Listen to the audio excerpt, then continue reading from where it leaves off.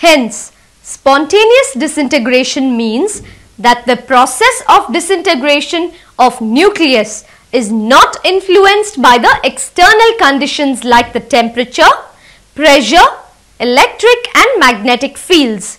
It is because nuclear forces are strong enough to keep the nucleus unaffected from such external changes.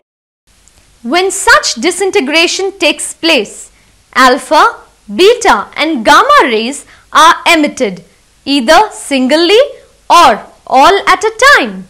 These rays originate from within the nucleus of the atom of the radioactive substance. Since gamma rays are similar to radio waves, that is, both have shortest wavelengths and are high energy electromagnetic waves, therefore, the phenomenon of emission of gamma rays, beta and alpha particles is called radioactivity.